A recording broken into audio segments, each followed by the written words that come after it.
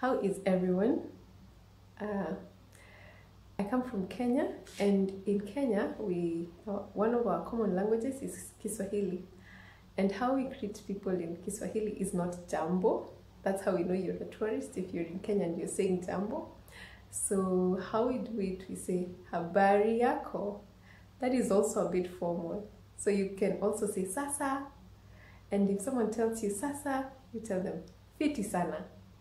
Or mambo, and you say poa. That's how we greet each other in a more casual and less formal way in Kenya. I thank God for an opportunity to share this video with you. I thank God for this opportunity actually.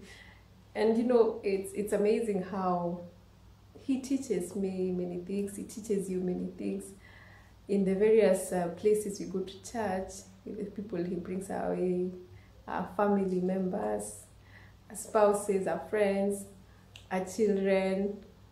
So one of the things that I feel convicted to do this year is to just change the way we just go through the Bible. If you can remember, we did a lot of looking at the life of Abraham because of the book of Genesis that we were going through. And we got to the point where the angels had visited Abraham and Sarah in Genesis chapter 18, all the way up to verse 14, where God asked, "Is there anything too difficult for me?" And when I look back, I believe we have grown in our knowledge of the word, and we have been challenged to wait on God. But I also believe that God wants us to do much more and learn much more. And one of the things that I'm convicted is that God wants us to start looking for Him. In every single story, every single passage of the Bible, God is revealing Himself to us.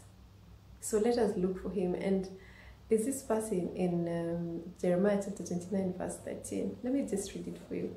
I'll read it for you from my NIV version.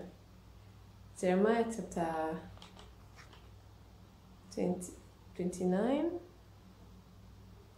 verse 14, verse 13, sorry.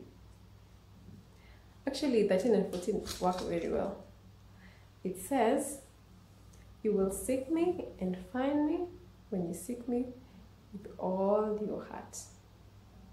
I will be found by you, declares the Lord, and will bring you back from captivity.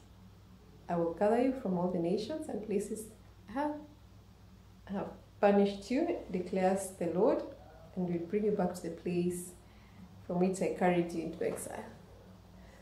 And verse 13 is my prayer for us this year, that we will seek the Lord, and He says if we seek Him, we'll find Him.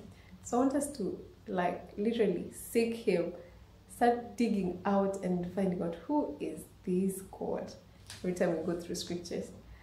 And that is one of the introductions I wanted to do this year, and remind us that this year is about seeking God. Seasons will be there, circumstances will be there. This world is a fallen world. That's why all these things happen, and they will happen to us. Jesus experienced them, and He was the Son of God. How much more we who are of this world? But what I believe is when we seek God, it will turn our view of life. It will turn our eyes from feeling helpless in every situation, because we'll start seeing God and His power and His loving nature and His immense mercy. And as we continue to see Him, I believe as we continue seeking Him, as He continues revealing Himself to us, I believe that we are going to start seeing His fruit in us. We are going to start seeing us resembling our Father. And I think that is a beautiful prayer for us. I believe that is a beautiful, beautiful outcome of this journey together that I would really want us to have. So God bless you so much, and let's look forward to a time of just delving in scriptures and just, going in there to look for him, going in there to seek and just see him paint his picture of who he is, and not just build images in our heads, but to allow him to show himself strong, mighty, powerful, faithful, and not just in snippets here and there, but as we just go through every place, we see this side of God, that side of God. And as we behold him, I'm sure we're going to be changed and transformed and be more like him. Happy New Year, full of God, full of seeking God, full of seeking and finding God. And as he's already called us and told us, seek me, then what a beautiful thing to do than to seek him in obedience to his word and in anticipation of who he really is and how his knowledge of, our knowledge of him will affect our lives and change our lives. And just, I don't know, I'm amazed, I'm looking forward, I can't wait. So I hope you're also excited as we journey together.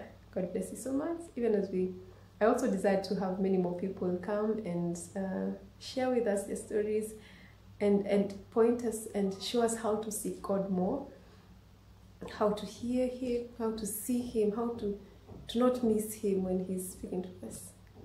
Okay? Happy journey, happy year.